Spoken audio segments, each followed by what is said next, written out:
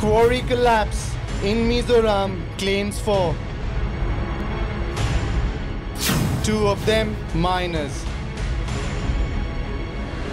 Accidents do not come with warnings.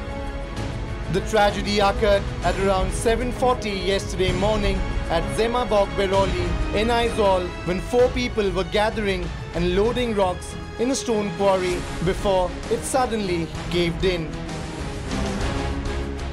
trapping and killing all 4 underneath the debris. Emergency Special Forces and Disaster Management and Rehabilitation arrived immediately, soon followed by the SDRF and NDRF to begin the Herculean task of rescuing the victims from underneath such a massive volume of rock.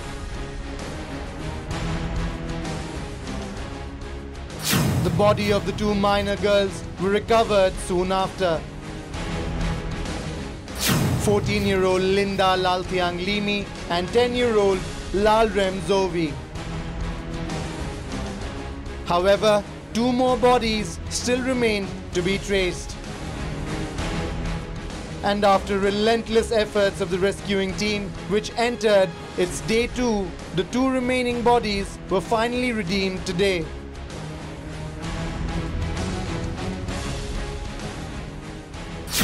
40-year-old Munga at around 11:30 today morning, followed by 32-year-old Linda Zodinpui at around 1 in the afternoon.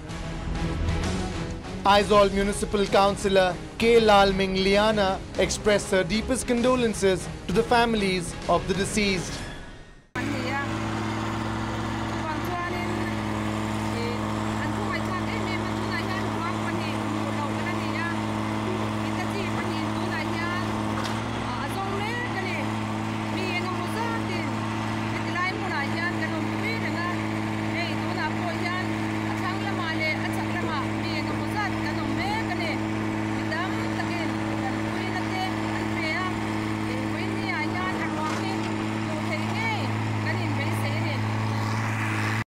Meanwhile, Deputy Commissioner Aizawl also reacted to the tragic incident.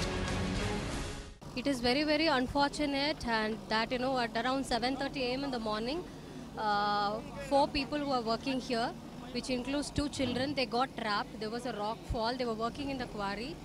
There was a rock fall and they got trapped in the rocks. Bureau Report, Northeast Live.